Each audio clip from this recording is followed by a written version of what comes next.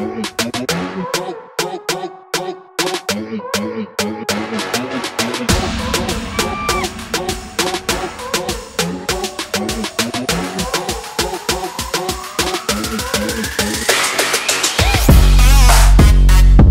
Bleeding For is a campaign to drop the luxury tax on sanitary products for women, and also to push our university to provide female students and workers with free sanitary pads.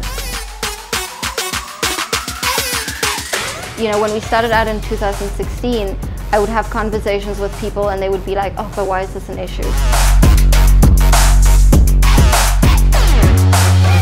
We're an activism group, and that means getting people actively involved in decision-making that affects their lives. So we have panel discussions, we have talks, we've had art displays just to get the conversation started. We ask people to donate so that we can make sure that nobody really has to go without sanitary pads. And by this point, I can have a conversation with almost anyone on campus and they're well clued up on what's happening.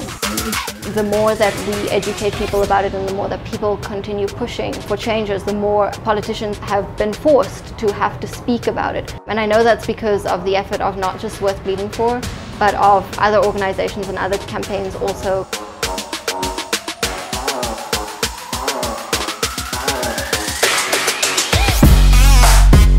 I think that we're all activists a little bit, but quite often we don't think of ourselves as activists. We all have things that we're passionate about. Being a part of an organization and being a part of a group of individuals who are like-minded can help you to shape your sort of activism and to bring your projects to life.